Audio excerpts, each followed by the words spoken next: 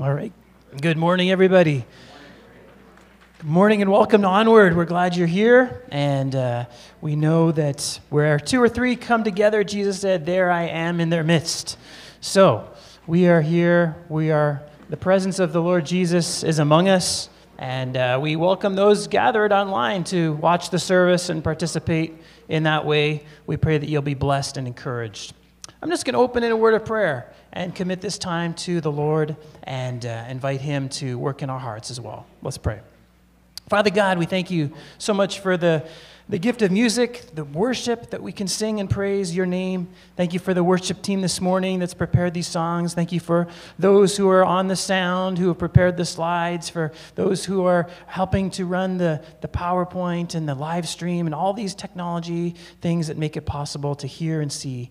And I pray that you would help us, Lord, as we worship you. You would help us to draw closer to you, and that we would, in our hearts, know your presence, your love, and your grace. In Jesus' name, amen. I'm going to invite Emily and the team up to play and sing and lead us this morning in these worship songs.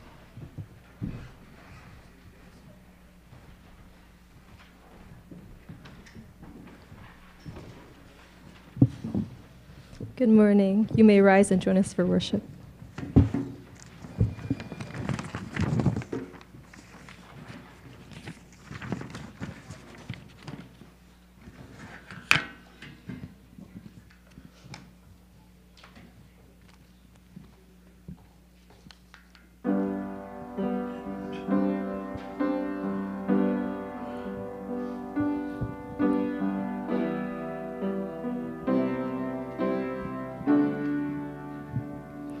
How I long to breathe the air of heaven, where pain is gone and mercy fills the streets. To look upon the one who bled to save me and walk with him for all eternity. There will be a day when all will bow before him. There will be a day when death will be no more. Standing face to face with he who died and rose again. Holy, holy is the Lord.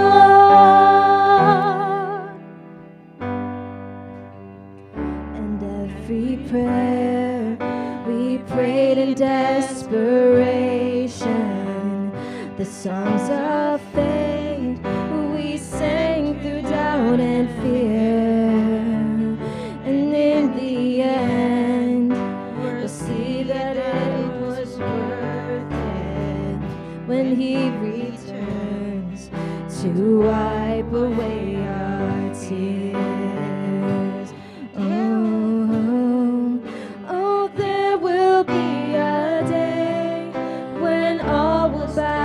For him, there will be a day when death will be no more. Standing face to face with he who died and rose again. Holy, holy is the Lord. And on that day, we join the resurrection and stand beside the heroes of the faith. And with one voice, 1,000 generations sing, worthy is the Lamb who was slain.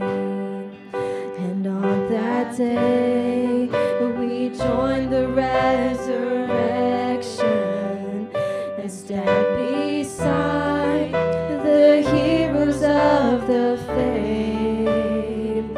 And with one voice, 1,000 generations sing,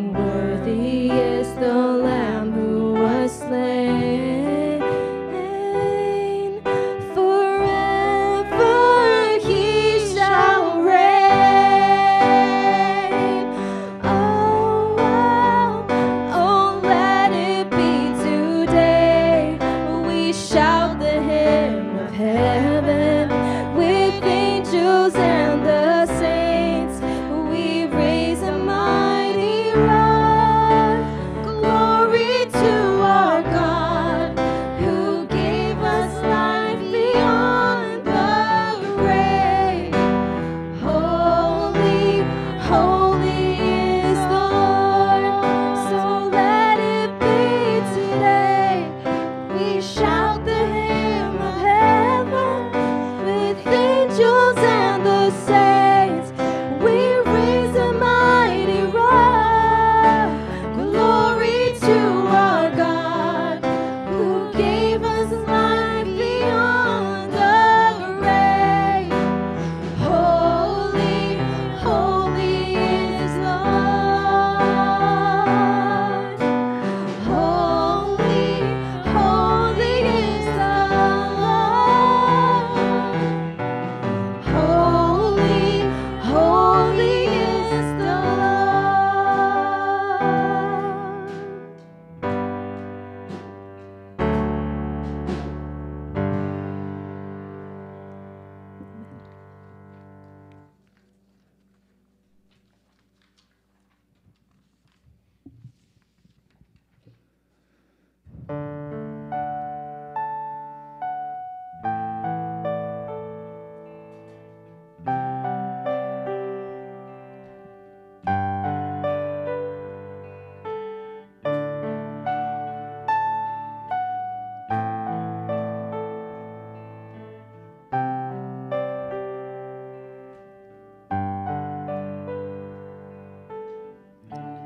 Worthy is the Lamb who was slain. Holy, holy is He. Sing a new song to Him who sits on heaven's mercy seat. Worthy is the Lamb who was slain. Holy, holy is He. Sing a new song to Him who sits on heaven's mercy seat. Holy, holy, holy is the Lord God Almighty, who was and is to come.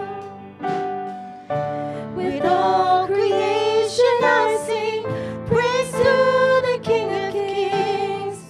You are my everything, and I will adore you.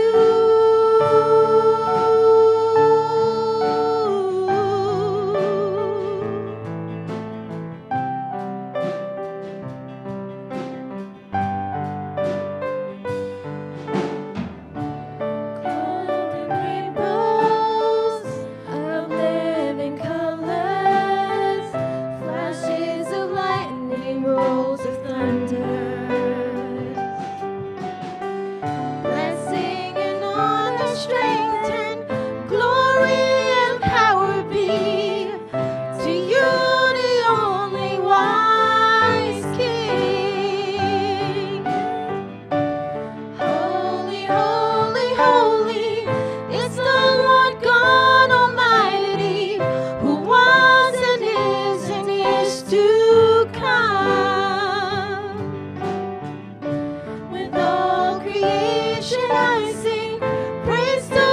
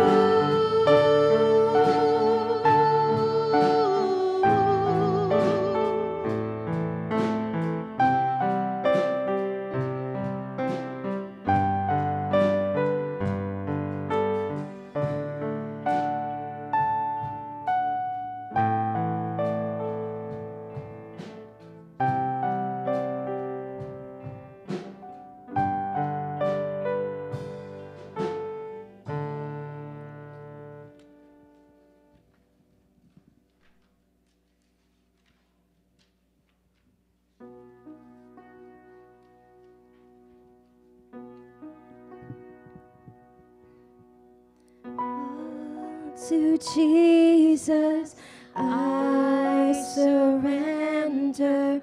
All to Him I freely give.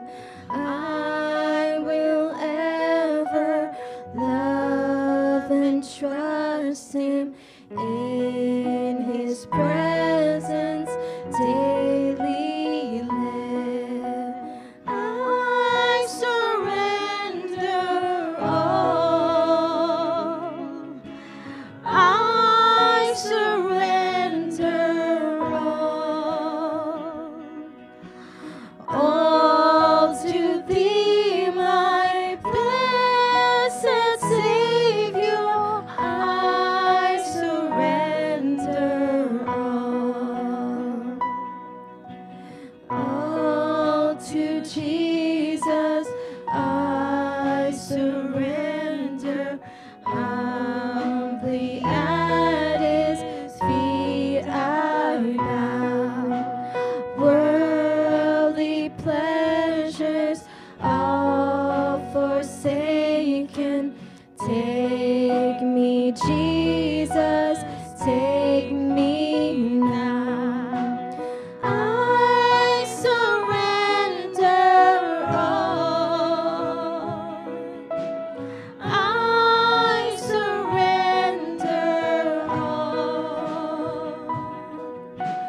all to Thee, my blessed Savior.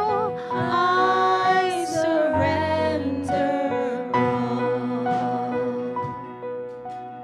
all to Jesus. I surrender. Make me Savior, wholly Thine. Let me feel Thy Holy Spirit. Truly know that Thou art mine. I surrender all. I surrender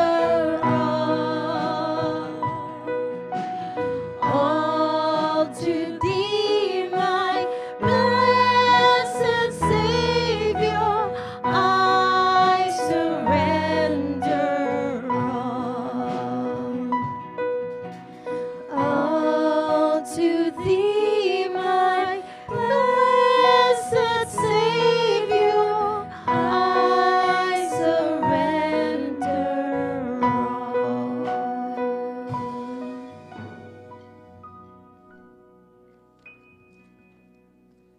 Amen. You may be seated.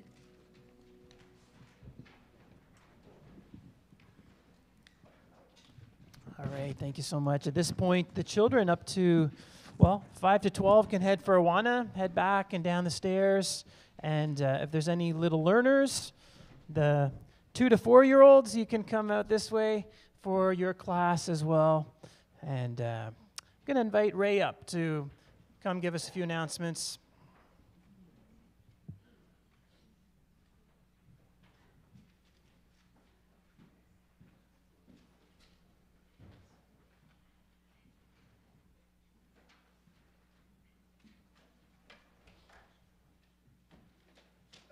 Morning. Morning to you at home. I trust that you will be blessed this morning as we worship together and as we allow God to speak to our hearts. We need to be spoken to from time to time. And what a better place than to be here and listen to a message that will have impact on our lives. A few announcements. There's a membership class this Tuesday at 7 o'clock. This is Tuesday the 28th via Zoom. So you'll be very comfortable and spend a lot of time talking about membership. If you want to know more about being a member at Onward, you can call Pastor Russ or Pastor Bryan.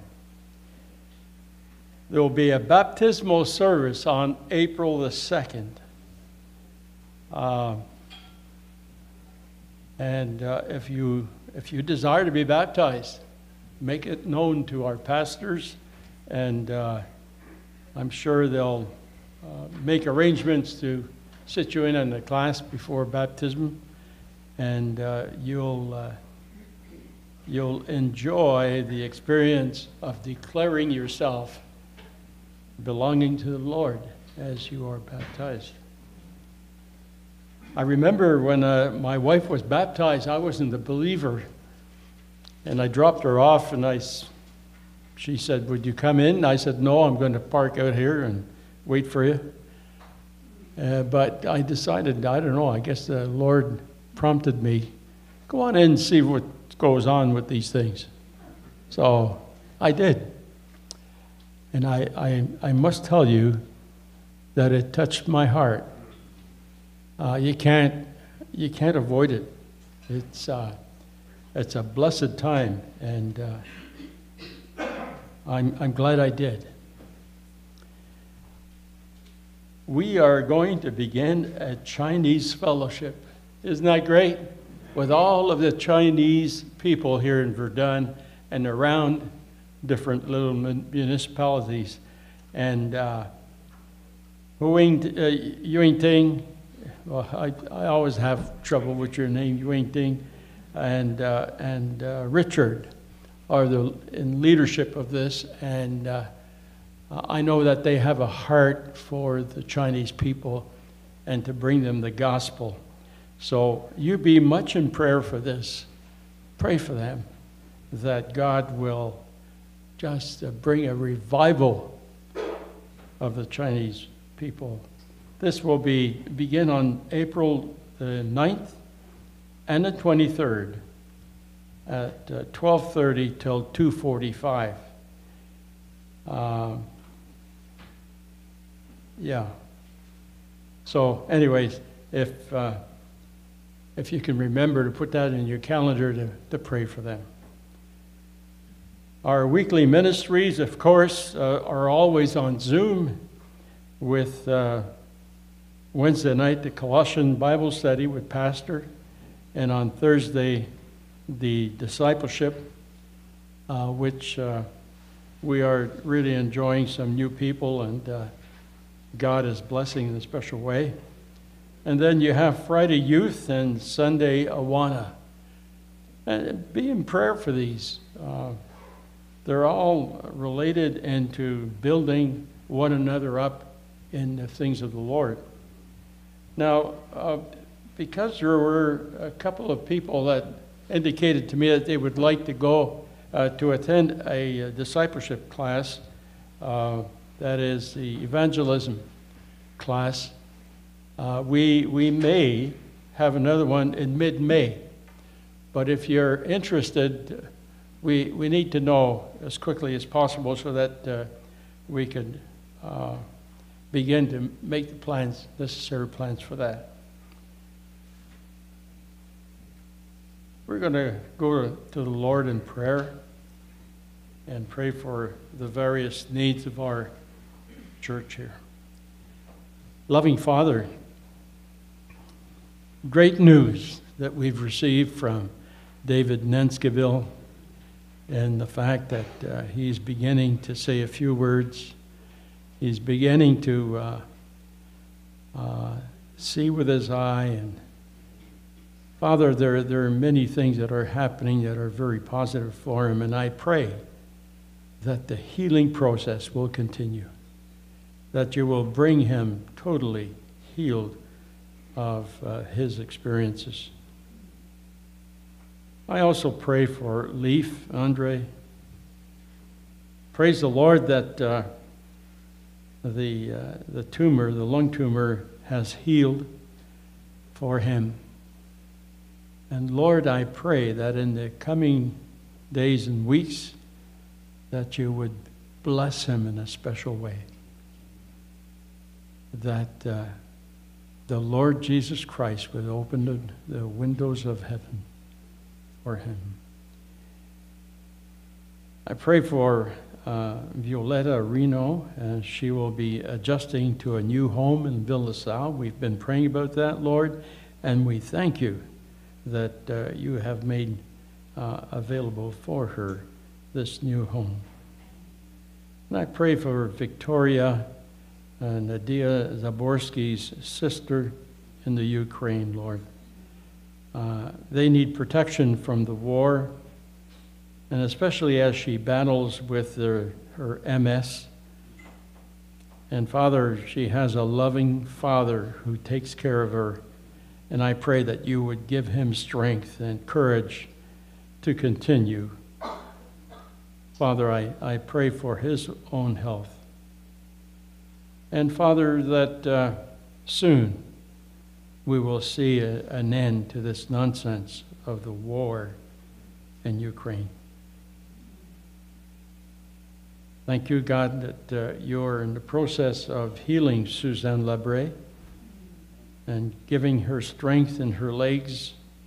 Lord, there are many health issues that she has to deal with, so I pray that you would minister to her in a special way. And for those that are dealing with cancer, whether they be members of Onward or friends or relations, those that we have been praying for, there are some with physical and also, God, with spiritual needs. We pray for them, as well as the caregivers that are involved in their lives. And Father, there are some unspoken requests, and especially as we remember our missionary that we support. I pray, God, that you would keep him safe and any others that are involved. And I pray, Father, this morning as Pastor opens the book of Revelation, that you would help us to understand, get a glean of what the Word talks about. And Father, I pray that each one of us, as we leave this place, that we will have met with the Lord in a real sense, in a real way. I pray, Father, for Pastor, that the Spirit of God would reveal through him some of the words in your precious Bible that will enable us to press on in our lives. We thank you, God, for the offering and those that are ushering. And I pray, Father, that you would bless the offering and that it would be well used.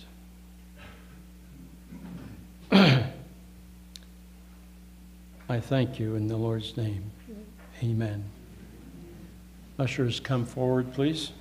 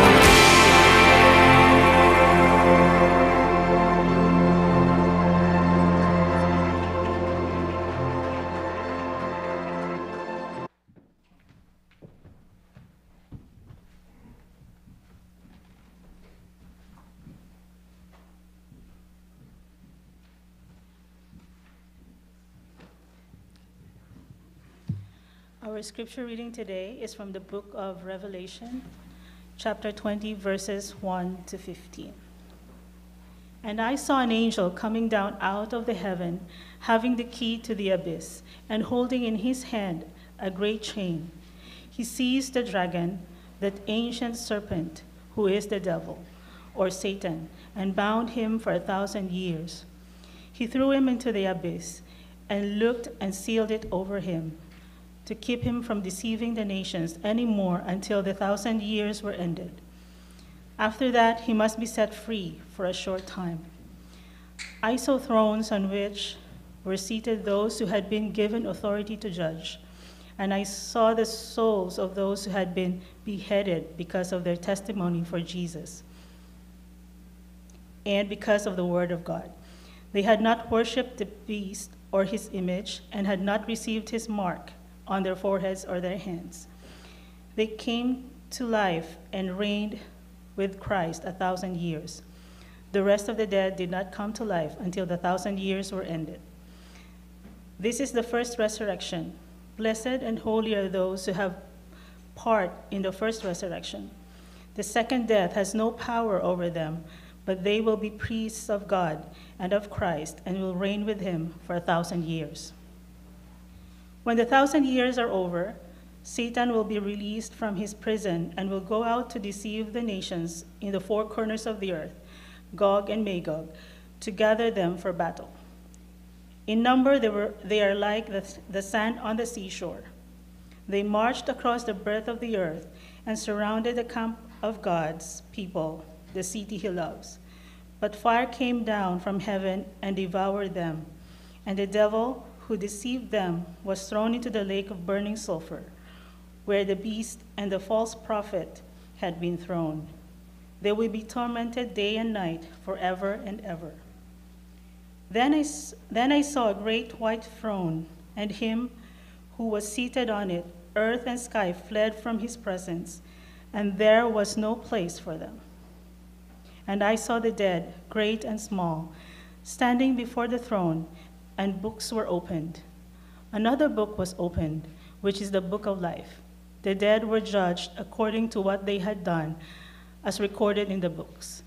The sea gave up the dead that were in it, and death and Hades gave up the dead that were in them.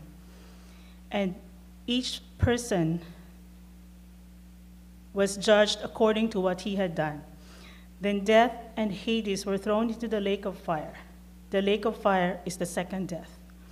If anyone's name was not found written in the book of life, he was thrown into the lake of fire.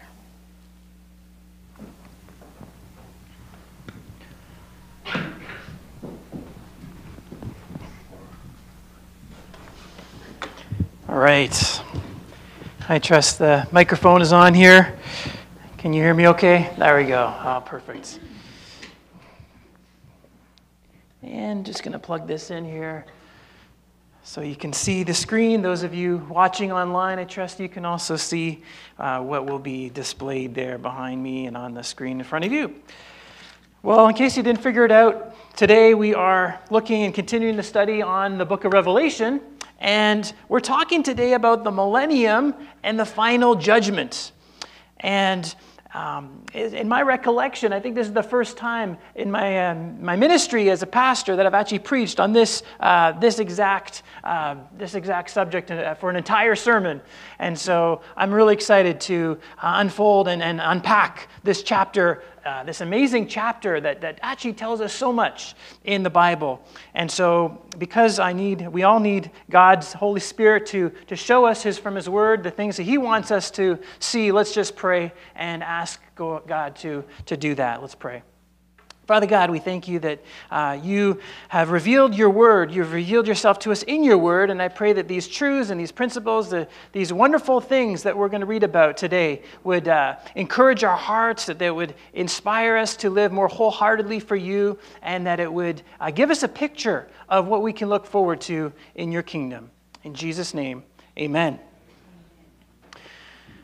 So, we're talking about the millennium and the final judgment. That's in the book of Revelation, chapter 20. So you can turn there in your Bibles. And just to kind of set the picture here, before we dig into the actual passage today, there are essentially, when theologians talk about the millennium, by the way, the millennium means 1,000 years. Okay, so we're talking about a 1,000-year period, the millennium. And when theologians talk about this, there's essentially three views about the millennium. Let me just go from bottom to the top on this slide. And the first view is amillennialism. This view does not see the millennium as a future literal 1,000-year reign on earth of Jesus. Rather, this view sees it as a spiritual kingdom that refers to Christ's rule in the hearts of his people during the church age. And so the passage that we're going to look at today by amillennialists would see this as more of a description of the age we are in. Jesus is reigning. And then this transitions to the new heaven, the new earth, Revelation 21. The second view that people have had over the past 2,000 years of church history is called post-millennialism. That's the middle one. And post-millennials, they see Jesus as coming back after the millennium. Similar to the amillennial view, the millennium isn't seen to be a literal 1,000-year period, and rather a long time. And so in the post-millennial view, the earth becomes more and more Christian because it's the millennium, then Jesus comes back after the millennium. And then there's the third view, and that is the view that we hold as a church, Onward Gospel Church, and our association of churches, and it's my personal view as well, and that is called pre-millennialism. And pre-millennialism, this view sees Jesus coming back before pre-millennium, before 1,000 years, and it is in this view, the 1,000-year reign is seen to be as a literal 1,000 years, 1,000 years of church of history, I should say, and it's seen to be a golden age upon the earth. In fulfillment of multiple prophecies in the Old Testament, where Jesus is said to reign over the earth as king and Messiah. And for example, in this time period, in the premillennial view, you have on the graph, you have the church age that we're in, followed by the rapture of the church. Jesus comes for the church and takes us to be with him. We're given brand new resurrected, glorified bodies. Meanwhile, there's a tribulation that takes place upon the earth. Jesus talked about this in Matthew's gospel, and we've been talking about that in the book of Revelation. It's Daniel's 70th week. And it's a 7-year period of time divided into 2 periods, after which Jesus comes in power and glory, the second coming of Christ. And he will then set up his millennial kingdom, this 1,000-year reign upon the earth. And that is what we're going to look at in Revelation chapter 20, verse 2. After which Satan is loosed. We're going to talk about that. There's the great white throne judgment and the eternal state, the new heaven and the new earth. So this just gives you an overview, and you are more than welcome to request these slides from me, and I put these together, and I can make them available to you as well. But first of all, in the millennial kingdom, just an overview. Sometimes people say, well, it's only taught in the New Testament. Actually, there's a lot of Old Testament passages that talk about a golden age upon the earth. For example, Jesus will rule over the nations from Jerusalem, the world's largest capital. That's Isaiah chapter 2, verse 2 and 3. Animals will no longer kill each other or humans in this period of time. It says the wolf and the lamb and the snake and the little child will play together. Well, that's not something that you usually see today, is it? And so there seems to be this time upon the earth that is going to be a golden age. It's going to be an age of righteousness and peace. There will be no more war. In fact, it says that the weapons of war will be turned into agricultural tools. How amazing will that be? That people will lay down their weapons because Jesus will rule and reign. Isaiah chapter 2, verse 4. As well, the earth will be exceedingly prosperous and fruitful again. It's going to be an incredible time, according to Isaiah 35. According to Revelation 20, the resurrected saints, that is you and me as believers in Jesus, we will reign with Christ. This is, in fact, one of the most outstanding and incredible prophecies that we see in the New Testament. And I'm going to explain more about that. And physical health and well-being will be the norm, leading to a longevity of life for all who are upon the earth in non-glorified bodies. And I'm going to explain that. Now, for the most part, Christians today tend to be pre-millennial in their belief or amillennial. The post-millennial view is not widely held anymore because there's a general recognition that things aren't getting more and more Christian in the world.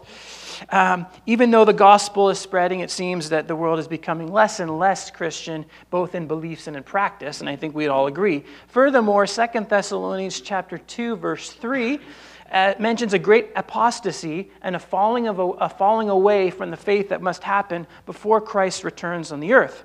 And so all that does not fit with the post-millennial view. And so the post-millennial view, I believe, doesn't really hold any weight and should be rejected. Now, I have a deep respect for those who hold a millennial view, but I personally hold the premillennial view as well as our church official doctrine, and I'll share a couple of reasons why I believe the premillennial view to make the most sense of Scripture. One reason to hold to the premillennial view, that is Christ coming back before the 1,000-year reign, is because the numbers and numerals mentioned in Revelation are more often than not to be taken literally. Let me give you some examples. Like we saw in Revelation chapter 6, there were 7 sealed judgments, and then they were listed. 1, 2, 3, 4, 5, 6, and then the 7th is open, and the next thing starts. Revelation 8 and 9, there's 7 trumpet judgments, and they were then listed. We also saw 7 bowl judgments. They were listed. And so we also saw that there's 7 years of tribulation. We saw that there's a part of that, there's 3.5 years. And so all these numbers and numerology are given in Revelation, and most of the time, in fact, I would say almost all the time, they are to be taken literally. So that's just one thing. So then when we suddenly see a 1,000-year reign, well, based on how we've seen previous numbers used in Revelation, it makes sense to follow that logic and to also take it literally. I mean, if there's going to be a literal 7-year reign, a 7-year tribulation, then why wouldn't there be a literal 1,000 years reign if they're both in Revelation like that? The second reason to take it literally is that there are Old Testament prophecies about a golden age on earth that don't seem to be describing the eternal state. Let me mention one of them. Isaiah chapter 65, verse 20 says, "Never again will there be in it an infant who lives out but a few days, or an old man who does not live out his years. The one who dies at 100 will be thought a mere child." Amazing. The one who fails to reach 100 will be considered accursed. Now, I don't believe this can be speaking about the eternal state that we're going to see in Revelation 21. By the eternal state, by the way, I mean when the new heaven and the new earth are made, and it says there's no more death, there's no more disease, there's no more suffering, and so on. But here in Isaiah 65, it mentions that people still die. So it can't yet be the eternal state where nobody dies anymore, because, however, it's a unique time where a person who dies at the age of 100 is still considered to be dying young. Now, since the time of Isaiah, even up to this day, the average lifespan has been well under 100 years. But according to Isaiah, there's a golden age on the earth that's still future, where if somebody dies at 100, that will be considered dying young.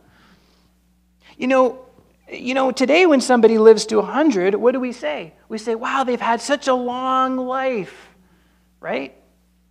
But in the golden age, in this millennial age, when somebody dies at 100, they'll be saying, whoa, they died so, they're almost, it's like they're accursed. Like, how can that be that they could die at 100?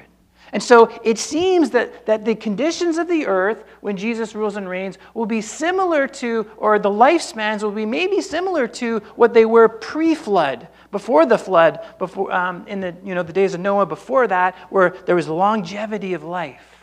It seems that things will return to something like that. And so I believe, therefore, when you take passages like Isaiah 65 and verse 20, it must be fulfilled in an era that's different to our current age, and yet it's distinct and different from the eternal state. Therefore, the millennium. That's what I believe the millennium is. After Jesus returns, he's going to establish this earthly kingdom. It's not the eternal state, but it's a golden age compared to the present age that we live in. Now, let's look at Revelation 20 as we study God's word together.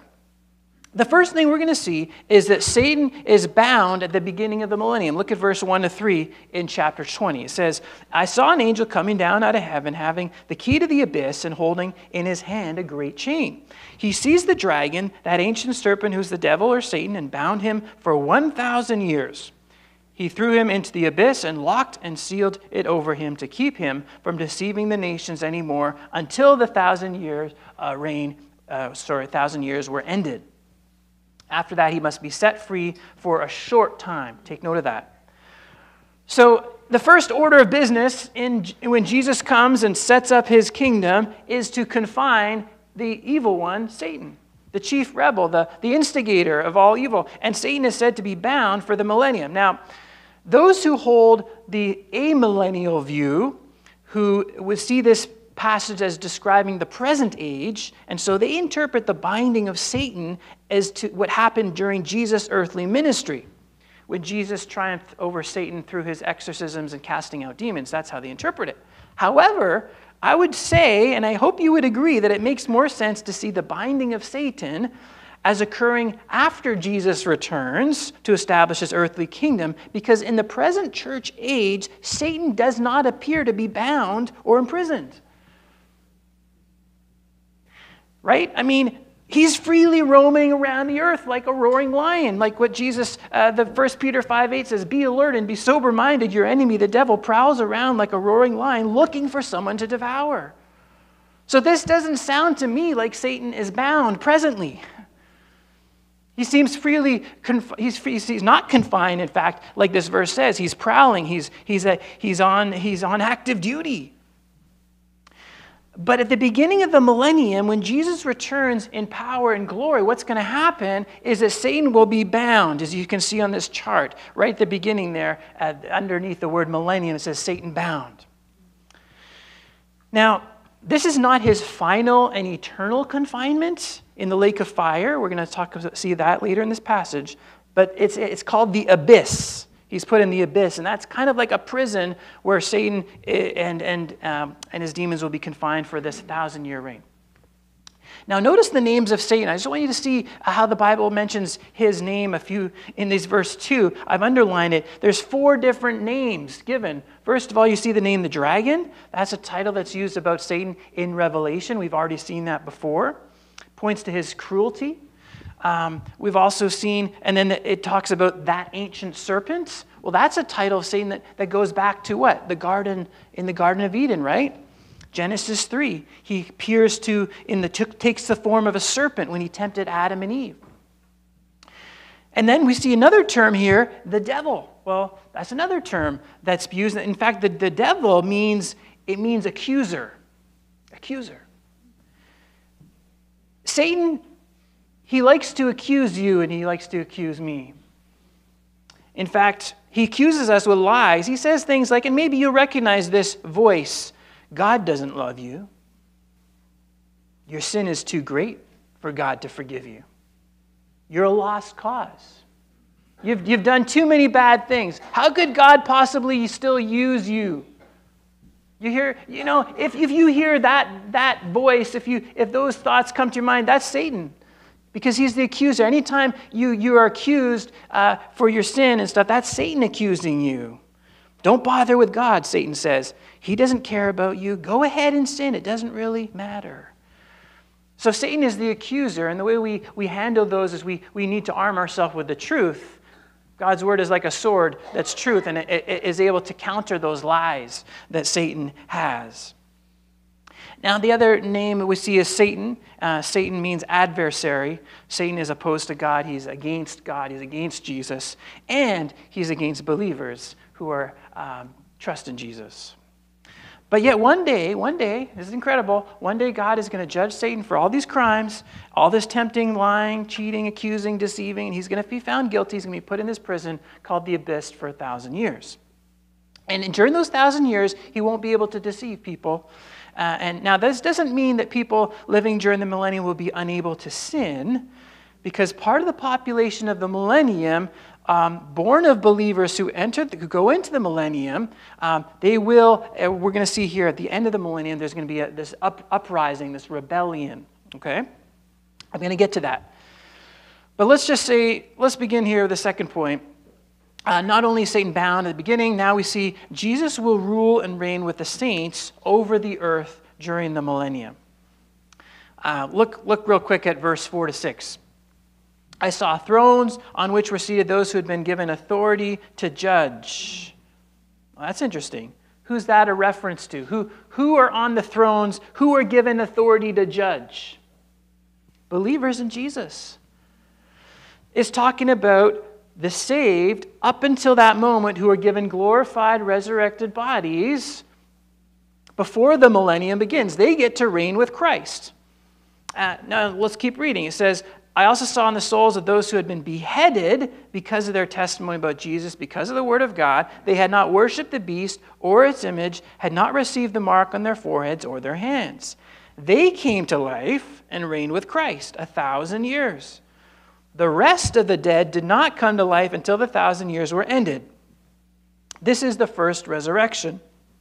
Blessed and holy are those who share in the first resurrection. The second death has no power over them, but they will be priests of God and of Christ and will reign with him for 1,000 years. So we see here there's a group that are reigning with Christ, right? It says it.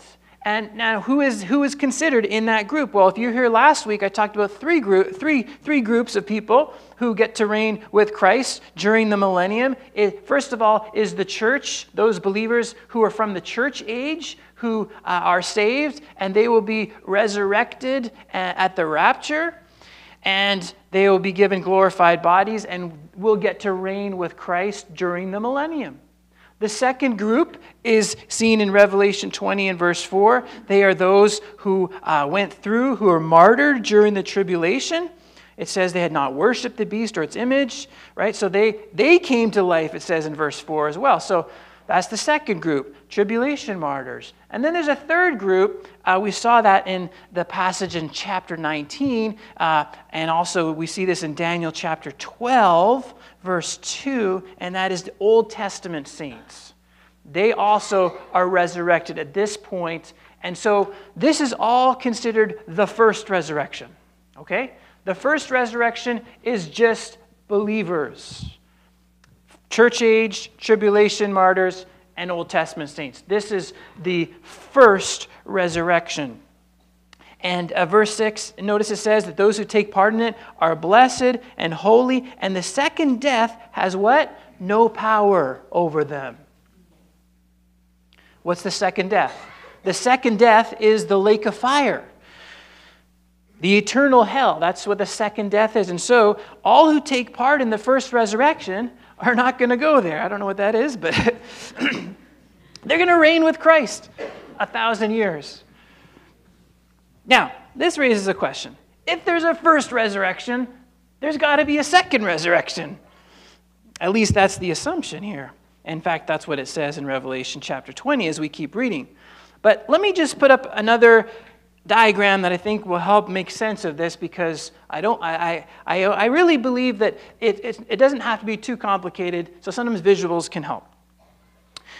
So the first resurrection is for believers only. The second resurrection is for unbelievers. We're going to read about that in verse 11 to 15. The first resurrection is sometimes called the resurrection of the righteous. Okay? And there, if you look at this, there's three stages in the first resurrection. Stage one is the first fruits. This is seen in 1 Corinthians 15:20, where the resurrection of Christ is spoken of as the first fruits. So just go if you have a Bible, go to 1 Corinthians chapter 15 and verse 20. I want you to not just see this, but read it. It says, Christ has been indeed raised from the dead, the first fruits of those who are fallen asleep. So what's interesting is in ancient Israel, when the harvest time was beginning, okay, so when the harvest was beginning, ready to get the harvest, what happened is the first part of it was called the first fruits. And when the first stalks of grain were ripened, for example, the priest would go in the field, he'd take some of the ripe grain, and he'd bring it to the temple and it'd be offered as an offering. Leviticus 23 talks about this. It was an offering of first fruits, and it was more of a recognition that God is the one who provides it, that we thank God because of his provision. It is a little bit like our Thanksgiving, right? You thank God in a special way for his blessings, represented by a greater amount of blessings. Now, when Jesus came out of the grave, he was the first fruits of the resurrection, meaning there's going to be more to come. You see, the first fruits was always a signal that the rest of the harvest was going to happen. It was just a matter of time. And so when Jesus rose again, his resurrection was the first of that kind. It was the first fruits. It was a recognition that there's going to be a greater harvest yet to come. And so that would be stage 2 and stage 3. Stage 2 of this greater harvest would be the resurrection and translation of the church, the rapture, we call that. At the rapture, we are raised, the dead in Christ will rise first. After that, we who are still alive will be caught up together with them to meet the Lord in the air. And that is the rapture, or if you want to call it here, the harvest. 1 Thessalonians 4. And then there's this other stage, which includes the tribulation martyrs and Old Testament saints. They are also raised up and given resurrected bodies before the millennium, at the beginning of it. Now the second, so that's the first resurrection. And the second resurrection, now that's just for believers. The second resurrection is for unbelievers. And that is going to take place after the millennium, okay? After the 1,000 years, before the new heaven, the new earth, and we're going to read about that in a minute. So this just gives you a bit of an overview of the first resurrection, the second resurrection, and some of the verses that are associated with it, and I hope it'll be helpful just to kind of visually see it for yourself. Then there's going to be a final rebellion at the end of the millennium, followed by a complete eradication of evil forever. Let's look at verse 7 and 9. When the 1,000 years are over, okay, so now 1,000-year reign over, Satan will be released from his prison, and he will go out to deceive the nations on the four corners of the earth, Gog and Magog, to gather them for battle. In number they are like sand on the seashore. They marched across the breadth of the earth and surrounded the camp of God's people, the city he loves. But fire came down from heaven and devoured them. And the devil who deceived them was thrown into the lake of fire, burning sulfur, where the beast and the false prophet had been thrown. They will be tormented day and night forever and ever. So, from what we can tell here, at the end of the millennium, God allows Satan to be released temporarily from that prison abyss. And when that happens, it isn't long before he gets up to his old self and deceives the nations one last final time. Now, this raises the question, now maybe you haven't thought about this, but a lot of people say, well, who are these people that rebel against Christ? Didn't you just say that, the church is resurrected, we're given brand new glorified bodies, we can't sin anymore in those glorified bodies? Well, how are people going to rebel against Jesus? How does that make sense? Well, the answer is, everyone going into the millennium, you see, it is true, the church gets resurrected, the tribulation saints, the Old Testament saints, they're ruling and they're reigning with Christ, right? But there's another group who have come through the tribulation. They're believers, but they aren't given glorified bodies right away. And so they come through the tribulation, and they are on the earth during the millennium. Everyone going into the millennium, those people have non-glorified bodies. And they are living, they are, saved. Everyone is saved at the beginning of it. But remember, with time, their children, they're going to be marriages and so on during the millennium. And the children are going to be, children will come along. And what's going to happen is the children won't necessarily follow in the faith of their parents. And so there's going to be some kind of generation at the end of the millennium that isn't saved, and they are the ones that are rebelling. Okay? So that's, in a sense, that's the only way to make sense of this millennium. Because who else would rebel against Jesus? It has to be those who are not yet given the glorified bodies, and the only way that that's possible is they are ones who weren't part of the first resurrection because they came through the tribulation on the earth. So that's just a little bit of theological stuff. Now, here we're going to see, though, John mentions the enemies are given the names Gog and Magog. And if you know your Bible a little bit, it's the same names given in the book of Ezekiel, Gog and Magog. In fact, I won't get into it now, but in Ezekiel chapter 38 and 39, it mentions an invasion, a force, some nations that coalesce together and invade Israel. Now, it's my personal belief and understanding of the Bible that that battle described in Ezekiel 38 and 39 is describing a battle that takes place during the tribulation. And it sets the stage for the rise of the Antichrist, I believe. However, some people do think that the Ezekiel 38 and 39 is describing at the end of the millennium what it's written here in Revelation 20. But there's differences. There's serious differences. So, just like the Battle of Armageddon, this battle is going to be over before it starts. Satan himself, his demons, are set to be cast into the lake of fire or the burning sulfur. And the beast and the false prophet, you remember in Revelation 19, they were also thrown there at the beginning of the millennium. And all of Satan's followers at that point will be killed and go to the realm of punishment, awaiting their final sentence. All right, I know there's a lot to take in here, a lot to take in today. But let's just keep looking at this passage, and I think it'll come around here. After the millennium, there is a final judgment for unbelievers. Let's look at verses 11 to 15. Then I saw a great white throne, and him who was seated on it, that's the Lord. The earth and the heavens fled from his presence, and there was no place for them. And I saw the dead, great and small, standing before the throne, and books were opened. Another book was opened, which is the book of life. The dead were judged according to what they had done, as recorded in the books. The sea gave up the dead that were in it, and death and Hades gave up the dead that were in them. And each person was judged according to what they had done. Then death and Hades were thrown into the lake of fire.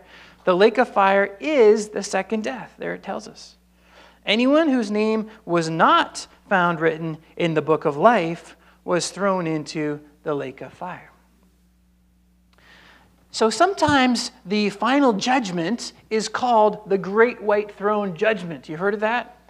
And that's because here it's said to occur before the Great White Throne, upon which the Lord is seated. The question is, who appears at this judgment?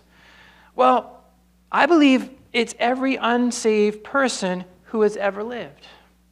They will be resurrected and appear before the great white throne judgment.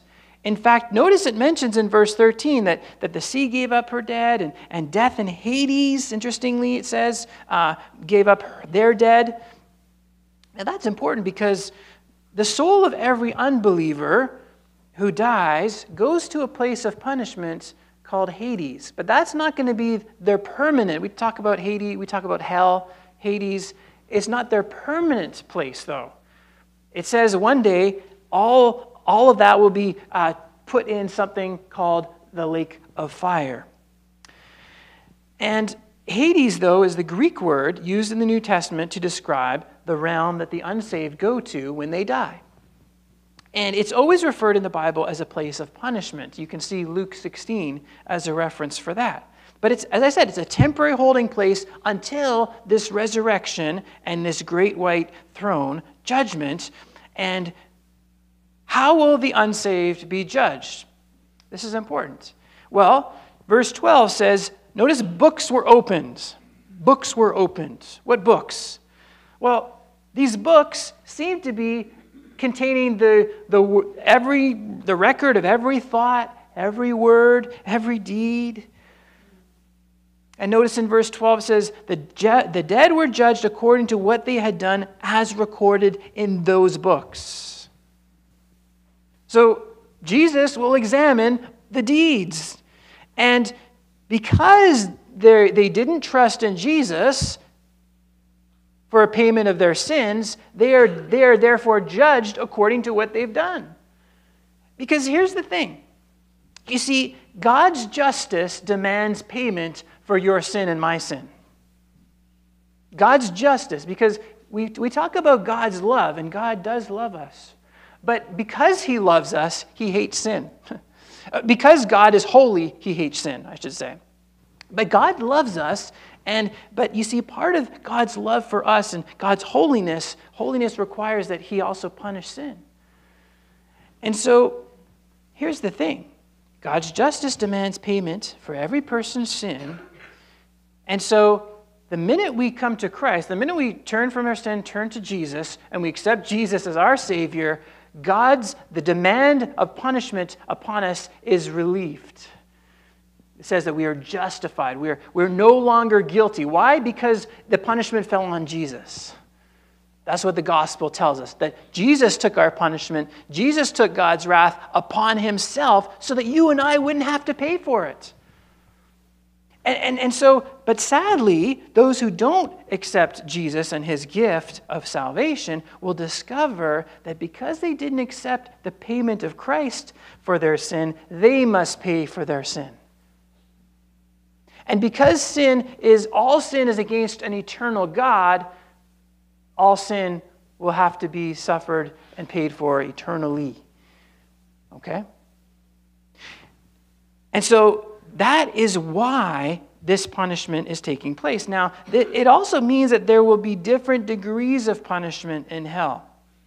It will be worse for those who have done more evil and caused more suffering and harm to others. Remember, Jesus even talked about it. He talked about it'll be better, woe to you, Capernaum, it'll be more tolerable for you than, so there's different degrees of punishment. But notice this other book that's mentioned. You see it says there in verse 12, the book of life. The book of life. What's the book of life? Well, it was referred to previously in Revelation 3 times. Chapter 3, verse 5, chapter 13, verse 8, and chapter 17, verse 8. It is also known as the Lamb's Book of Life. The Lamb's Book of Life. And so it contains the names of every child of God, every person who has accepted God's gift of salvation by faith. And it includes the names of all those who have ever lived who have accepted God's gracious offer of salvation, which is fulfilled and given to us through what Jesus did on the cross. And that is the book of life. And because notice it says, if anyone's name was not found, verse 15, written in the book of life, they were thrown into the lake of fire. Well, all unbelievers, their names are not in the book of life, and so that's terrifying, but that is the reality, it says here. Now, the lake of fire, as I said, is really the name for eternal hell. And a lot of times, in recent years, it's interesting, I was just, searching a few things online, and I came across sort of what seems to be a growing debate even in evangelical circles about whether hell is eternal or not. And there seems to be some debate, and I don't know, because it's sometimes Christians take it, well, it's just a figure of speech, and it really means annihilation, and unsaved are just sort of incinerated or annihilated, simply cease to exist. But that doesn't really hold weight with the Scriptures, because let me show you a verse that I think would make it clear. Matthew 25 verse 46 says that Jesus said, "Then they, the unrighteous, will go away to eternal punishment, but all the righteous to eternal life." You see that? in the Greek language, the original language in the New Testament, the same word for eternal is used in both clauses. So if eternal life for believers in Christ is unending, which it is, then it stands to reason that eternal punishment must also be eternal and unending. You can't accept the fact that there's eternal life that goes on, and then reject that the eternal punishment is not a reality. They're either both true or they're not true. And so, because we know that eternal life is eternal, it must therefore follow that eternal punishment is also eternal. And so I see no reason to reject the traditional view of hell, the biblical view, in fact, and to try and explain around it that it's talking about annihilation and something else. No, it's talking about a real place where there is suffering, where there is emotional suffering, physical agony, spiritual agony, and where people are separated, where actually not just their souls, but we're talking, there's a resurrection, you notice? There's a resurrection. If we go back, it says that they are resurrected. They're judged. And so these dead are standing before him, and this is the great white throne judgment. And so as we look at this, that is incredibly terrifying to think of, and yet at the same time, as we look at it, we can see the incredible riches of God's grace because he's provided for us a way to escape that judgment through faith in Jesus Christ. Amen? As the most famous verse of the Bible says, "For God so loved the world that he gave his one and only Son," as Jesus, "that whoever believes in him shall not perish, but have everlasting, eternal life." And so God has provided a way that our sins can be paid for, and those who reject God's payment of Jesus will then have to pay for it themselves. But you see, you and I have this incredible opportunity in knowing this to really make our trust and know that our trust is in Jesus. There's only one way to escape this terrifying reality of hell, and that is to trust Jesus and the gift of eternal life that he offers. And so, is your name in the book of life? You know, church attendance won't put it there. Taking communion won't put it there each month. Even getting baptized won't put your name there. Your best efforts, your morality won't put your name there. It's not by doing things like that. It's only trusting in Jesus and what he's done. That is how our name is written in the book of life. And so that is incredible, isn't it? That God actually offers, that the God of the universe, think about it, the God of the universe who created all things, that he would think of you, he would think of me, that he would provide a way that we can enjoy eternal life and our sins could be dealt with. Isn't that amazing? Isn't that tell us how much God loves us? In fact, one of my verses I love so much is in Romans chapter 2 at verse 4, and it says, it's God's kindness that leads us to repentance. It's not the fear of God's punishment that leads to repentance, though the fear of punishment can wake us up, but it says it's his kindness that leads to repentance. When you see how kind God is, when you see how loving he is, when you see how much he's done for you, then you say, God, I surrender all. I trust in your Son Jesus, who paid for my sin. I want to live for you. I want to be yours. I want to let my life count. I want to tell others about your kindness. You see, that's the kind of response that God wants us to have. Not just to fear his judgment, but to say, God, you're so kind, you're so loving, you are so incredible and merciful to me. Thank you, thank you, thank you. Have you come to God like that?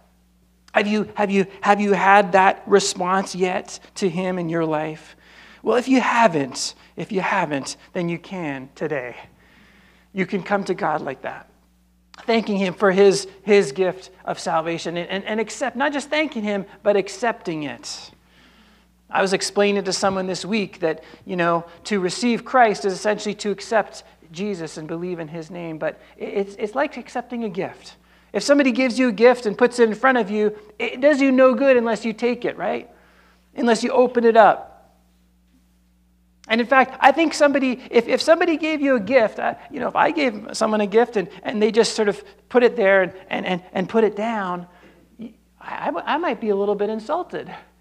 Right? I mean, if you put all this effort into choosing something for them, you prepared it, you wrapped it, and you give it to them, and they say, oh, thank you for the gift. It's great, thank you.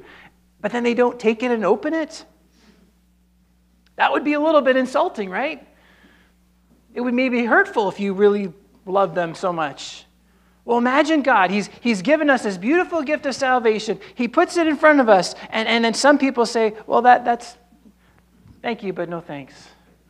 I don't need that. Maybe later. Maybe I'll just want to live my life right now. I want to do what I want. I don't really want to do what you want, and I'll just maybe put that gift aside. But we don't know how long we have. We don't know if we're here tomorrow. You see, the Bible says now is the day of salvation. Now is the acceptable time. And so God wants you to accept that gift today if you haven't. God wants you to say, Jesus, be my Savior. Be my God. Be my Lord. Save me. And if you've never done that, you can today. And I'm just invite you to close your eyes, bow your heads with me as we pray.